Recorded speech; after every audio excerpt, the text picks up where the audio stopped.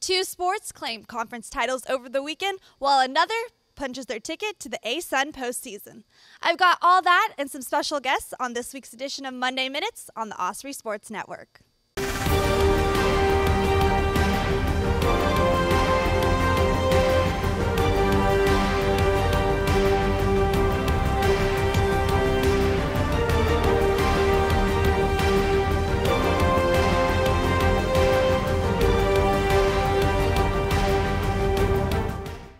Hey Ospreys, it's Elise Lobb. We've got a packed show, so let's get right into it with a recap of this past weekend. Women's golf was on the road this week at the Palmetto Intercollegiate. The Ospreys finished 11th overall, while Megan Wilshire led the way.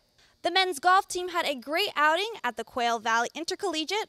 The team finished second overall, with Phillip Knowles taking the individual title. Andrew Alligood also cracked the top 10. Knowles was named ASUN Golfer of the Week for his performance. The women's soccer team traveled to Stetson Saturday for their first round game of the ASUN tournament. The Hatters pulled away from the 5-2 win with the Osprey goals scored by Brandy Walker and Alexis Bordeaux. On to the court, the men's tennis squad traveled to Statesboro for the Georgia Southern Championships, with Zach Goldberg and Zahil Deshmukh taking the doubles title. To the volleyball court, despite a non-conference loss Tuesday to FAMU, the Ospreys rebound over the weekend, defeating FGCU in a 5-set thriller on Friday night, before sweeping Stetson on Saturday, clinching a spot in the ASUN tournament. This past Saturday in Spartanburg, South Carolina, both cross-country teams competed in the ASUN Championships and did not disappoint. Nick Morken and Eden Meyer won the Runner of the Year titles, while Noah Perkins took Men's Freshman of the Year. The men's team placed 4 runners in the top 5, taking the team title and earning Jeff Pigg Men's Coach of the Year. Joining us today are ASUN Runners of the Year, Eden Meyer and Nick Morken. Now, Eden, you set a course record this past Saturday. What did you do to prepare for it? Basically just ran a lot, made sure we recovered, just rested well, and just had a plan and just practice it and tried to execute that.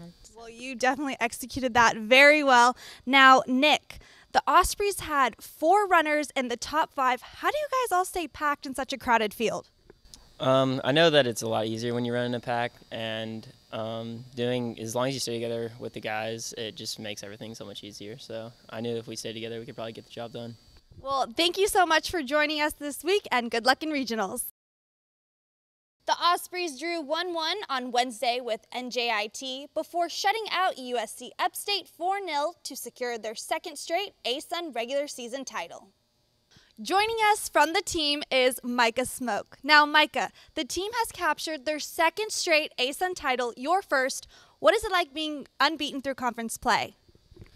Yeah, it's been a heck of a ride, to be honest. We've had some tough games in there, and we've been successful to win all of them except one with one tie, so pretty happy with that. Now, the team has clinched a first-round bye in the tournament and hosts a semifinal next Sunday, either against JU or NJIT.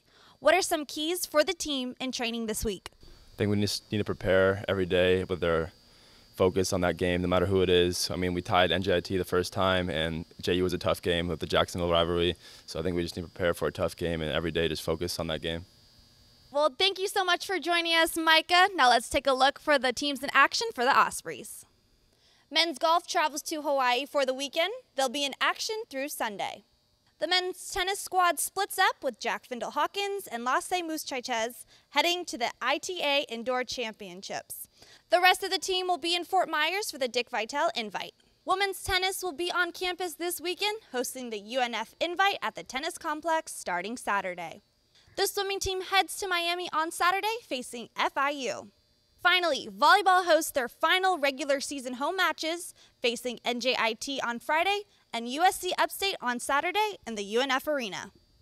And that's all we have for you for this week's edition of Monday Minutes on the Osprey Sports Network. I'm Elise Lobb. Have a great week, and as always, go Ospreys!